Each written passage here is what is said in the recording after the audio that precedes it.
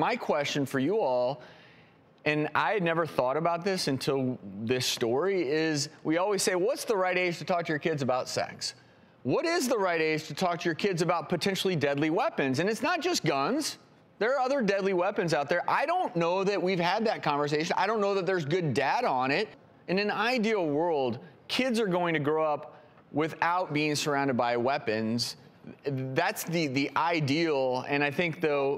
But weapons are a big problem, and violence, violent crimes and shootings. I mean, kids. That's the second leading cause of death amongst kids and teens under 18 is some form of gun violence. So yes, gun education is critical. These are the kinds of things that going on a school field trip just seems inappropriate. It seems ill thought out. Yes. I think we would all agree that if you're teaching your child how to use a gun because you take your child out hunting and that's part of their growth process, it is better to just, instead of just taking them out and handing them a gun, it is better to teach them safety. And let me say something, Travis, about the parents that sign these parental consent forms. Perhaps they signed them again thinking that the kids were going on a history lesson.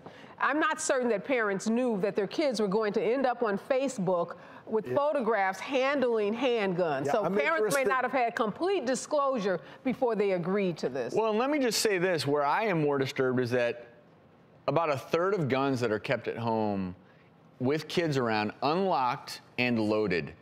And that's why I am more scared of that than this field trip. I really am. A kid coming home and finding a loaded gun unlocked in a cabinet, to me, when you say a smoking gun, that truly is a smoking gun. Look, this particular scenario, in response to the backlash of it, the Georgia Department of Early Care and Learning did release a statement saying, we are currently investigating to determine what children were involved in the field trip and whether it is within DCAL's jurisdiction to take appropriate actions. And clearly this was a private school. Yes. At least some eyes are on the school now, and I think that's a good thing, because at the end of the day, it's about the protection and safety of our kids. Our field trips were like La Brea tar pits and the planetarium. I mean, but wouldn't this discussion... safer. Wouldn't this discussion... A little bit. Those were real history lessons. Well, I think so. Well, this is, I think the one thing we can all agree on here is that no child should lose their lives in front of a gun.